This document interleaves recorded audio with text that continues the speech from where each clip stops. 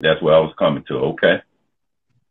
But since we know who we are, because we know who Noble Drew Ali was, we know who Empress Verdiasi was, we know who Charles Mosley Bay was, we know who Ravana Bay is, we know who Taj Tariq Bey is, you know, we know who's telling us the corporation is a legal fiction operating in a de facto capacity under the color of law, violating all the laws of their own books. We know that they recruit us to do their criminal activity, then charge us with crimes, which is also against the laws of their own books. Because the government can't commit a crime to arrest you for committing that crime. It's called entrapment. Got us hustling backwards like a motherfucker. Mm-hmm. So I know I can't take up all this live rapping with you, but man, I really want to get with, I wish that I could get with you in some kind of way so I could be directed in the right way and speak properly, you know what I'm saying, on who and what I am and what we are, period. And as well as helping people to come to this overstanding. Well, the main things you need to know, if somebody trying to get you to do paperwork, they're a slave catcher. If somebody trying to get you to take a... Shit, I ain't fucking with that. I'm just giving you the guidelines so you know what you're dealing with. Right. The chief, Malik Angel Bey, Red Lodge, he is the one that all Moors should be under. So when you saying free Larry Hoover, you also saying free Chief Malik Angel Bey. He is the highest member ranked on the land on the Red Lodge, which automatically takes control of the Moorish Science Temple, which falls under the Red Lodge. As we reclaim our shit, he claimed the temple. He claimed the temple because he got what you call the de jure right on the land to govern over the affairs of the temple. Okay. Right. So they needed him out of the way. Right. So if you say you from Chicago? Yeah. So if you know any peace stones, tell them to teach you about Malik Angel Bey so you can have what you need to know.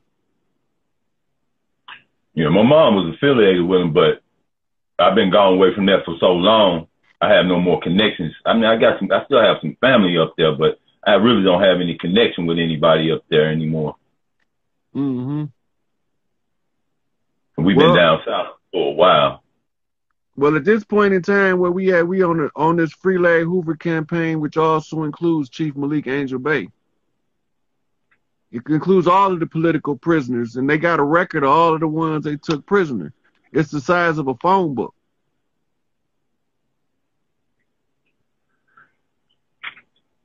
Get all the leaders out the way. Get all the heads out the way. And them motherfuckers gonna be, we, meaning us, gonna be running around this motherfucker like chickens with their head cut off. Yep. But once one of us can tell us what's going on, okay, so like Iran-Contra, George Herbert Walker Bush gave 6 pardons out in order to stop the investigation in the biggest drugs for guns trading with the enemy violation in the history of the country. Everything they accuse our leadership of doing, they was actually doing it in real time. Real time, that North motherfucker. Right. So while they calling Jeff Ford and Larry Hoover gangbangers and gang leaders, they the ones leading the gang. Of course, that's so fucking. They leading the DEA. They leading the CIA. They leading the FBI. They leading the motherfucking COINTELPRO operations on our land. And the COINTELPRO operations was specifically designed to take leadership out of our community. It's their mission statement to stop the rise of any potential messiah who would incite the masses. Right. That's Hoover. Right. And that motherfucking cross-dressing motherfucker was the one who did that shit. Mm-hmm. What's that motherfucking name? They would send guys in to act like they your friend, right? This is how they play us. And they would tell people you ought to kill that motherfucker. And as soon as you kill him, he ain't nowhere to be found. He ain't on the case, nothing. He ain't no witness. He just dipped. But you carrying, now you holding the weight. Right? So that's, yeah. They always instigating some shit, but ain't never around when the shit go down. So are we using that term right, more, or whether it be Aboriginal? All them European words. All that shit. Yeah. Right now we speaking English, so we using English terminologies to try to just find something that was here before English. Yeah. So the closest thing is just to say sovereign and tribal. Yeah. You know? And when we get done getting them off the land, you're gonna automatically know where to go to tribe up. That's what I'm talking about. You're gonna automatically know where to go to tribe up. It's gonna be simple. This shit, I mean, you could without a doubt, if you got any motherfucking inkling of it, of any kind of motherfucking intelligence, if the spirit don't woke you up, you see what the fuck going on.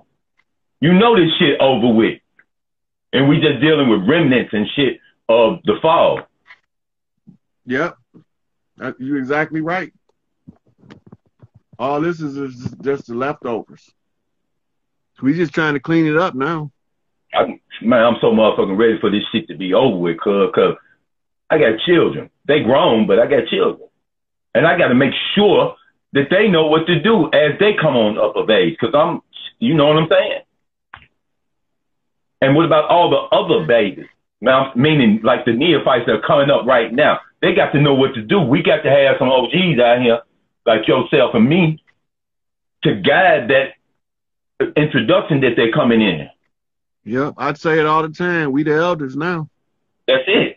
And shit, it ain't many of us left. You feel me? They got our folks so caught up with this fucking bullshit that's going on, with this low frequency that's on the planet, fucking them off with this bullshit mumble rap that they looking at, and these bullshit ass programs on television. There's a food fucked up. So what? No leaders are coming up. They're not being born. They're not coming to the camp to be trained. Well, you got to look at our condition, right? Every time a leader come up in our community, what happened to him? He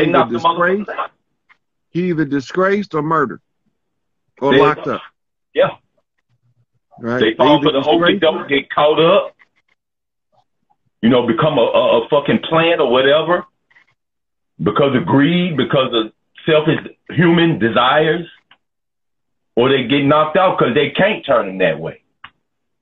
Certain one of us can't sell out if we want to. It's just not in us.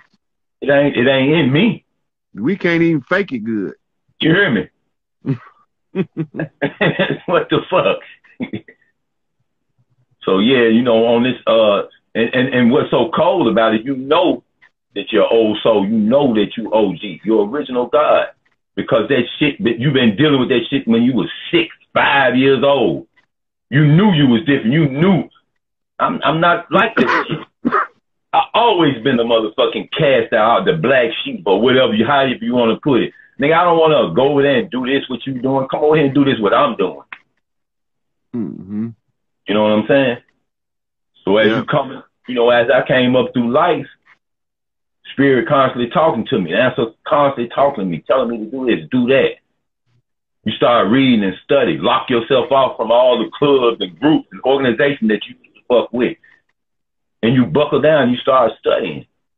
But I'm still don't have it all together. So when I ran into you, I was like, damn, I know cuz from somewhere, man. It's like your face just looks so fucking familiar. That's because we probably was somewhere in the ayahuasca ceremony 500 years ago talking about how we were going to come back and fight these motherfuckers and get them off our land. Shit, that sound about right to me. Sound about right to me, homie. So I want you to keep up with me, man. I'm going to keep up with you because I'm going to be DMing you, asking you questions, and you feel me? And then look, the best thing about it, whoever out there in that live, whoever out there in that audience, they being touched by the same energy. Yes, sir. Feel me? It's an undeniable force. Yes, sir. Yeah. So So just a reminder, man, the people who are out there right now, you got to understand and know, don't fuck with this shit. Don't play with it. Be serious about it. Get down on your studies. Don't feel rushed because you think you need to know this, and this. Take your fucking time. Action it shall be given. Yeah. My mama told me, my mama used to tell me all the time, the race don't always go to the swift. Most of the time it go to the slow and steady. Then they put that shit in the Bugs Bunny cartoon. Bugs Bunny wasn't just funny. They were letting you know. Yep. Yep.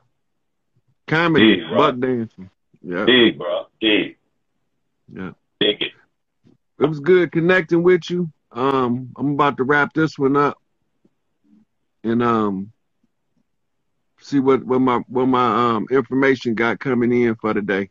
Big, man. So let's like I said, keep up with each other, and I appreciate you for what you're doing, homie, and let's keep going, baby. No, ain't no stop, ain't no quit, ain't no retreat, and ain't no surrender. Big. Yeah.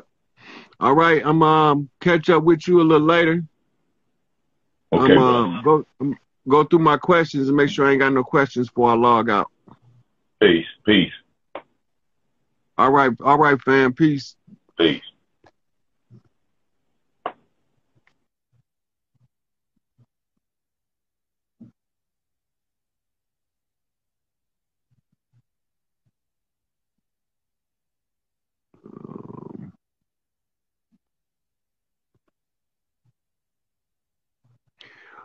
Black Nova Scotia, people of the land. Nova Scotia is in Canada. And it was a settlement that was given to Queen Scotta's sister, Scotia. And that's the why it's called Nova Scotia, mean New Scotia. And that's the Irish settlement of Irishmen that look this color.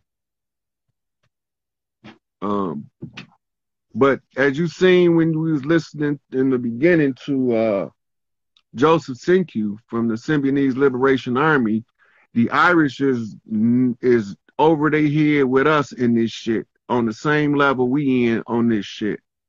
Fighting the same motherfuckers we fighting over here, they was fighting over there with the Irish Republic Army, right?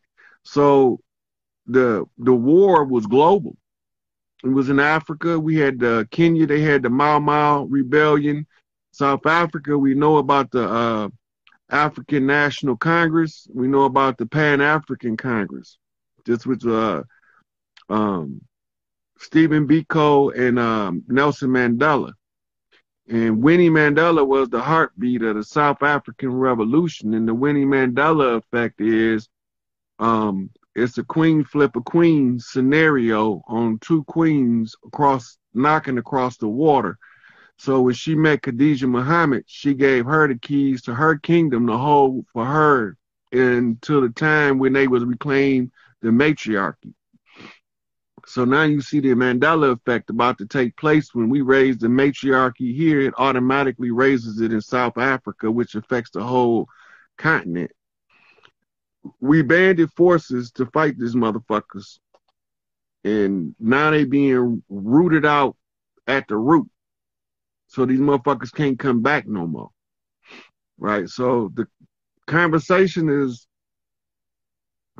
critical, but we got to know who we are, and we have to stand up for our leaders if we want our leaders to stand up for us.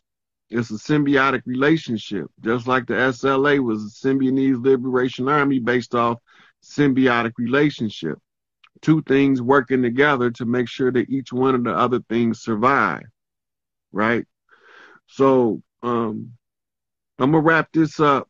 I hope y'all got some information y'all could use. We was cashing receipts today. So we're going to see what it do from here. We keep pushing the agenda. Free Larry Hoover is the battle cry. And with Larry Hoover comes all our political prisoners that was leaders in our community. Assata Shakur come home. We get to secure our children from the sex trafficking and the child pedophiles. We get to secure all of these things under standing up for the Larry Hoover battle cry. So this is where we at. So I'm gonna leave y'all with that for today, and I'm gonna see what Big Mama give me to do after this. And this is the hard part for us to understand, because the Dawes Rolls got us fucked up. They brought them people over here as POWs from wars before. See, they got kicked out of Europe. They took their spoils of war with them, which included slaves. Classified them as indentures when they brought them over here, because slavery was not allowed on this land, nor was debt.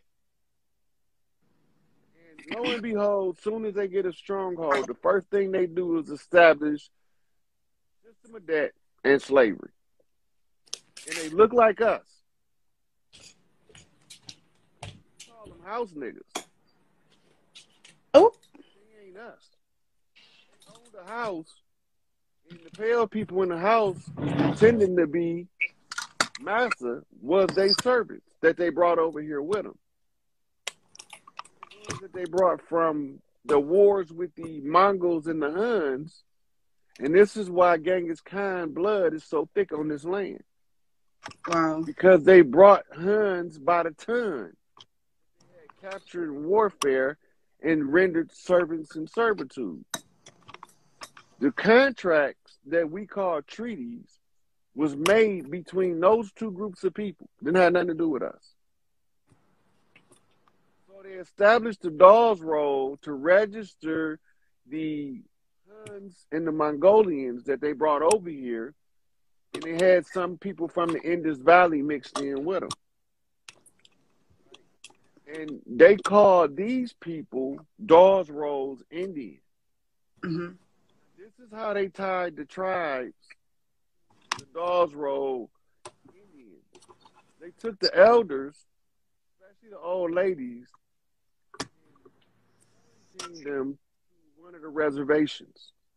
The old lady then had to teach the young women from over there, and this is how the women was able to make pacts and agreements in their face behind their backs, for them to keep our sacred secrets on the reservations while we go out here and fight this war. Are the Lenape a part of that? I tagged a brother named Ross Ben because he delved into the history of Philadelphia. The Lenape posed as our people, signed a treaty, and I guess started Philadelphia, and it was downhill from there. Yeah, that was a Dawes. All treaties was done with Dawes Rolls Indian. Okay. It wasn't done. You can't find a treaty that was a real Iroquois. The Seminoles never, the Hopi never signed treaties. Right, the Hopi. They held hear it the down. tribes. You hear all of the tribes, the ones on the reservation, saying this tribe never signed a treaty. Mm-hmm. That's because we've been locked in a perpetual state of war, right? We just been in the middle of a ceasefire.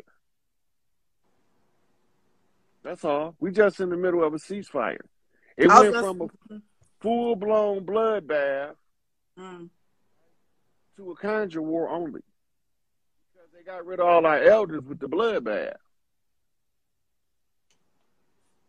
They got rid of the elders. They can miseducate the children, and they thought that would be enough. That would be enough to keep us from remembering who we is at the close of the age, so they can claim victory by military conquest. There was one wild card they did never. Big Mama always got one motherfucking child, one of her boys, designed for the job that's at hand.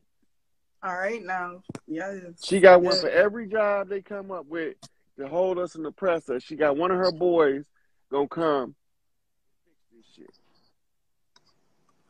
this shit. In also, this particular case, it's me. And we appreciate you. I appreciate you. I mean, as everybody else has said, from what I've heard, I was listening to your videos.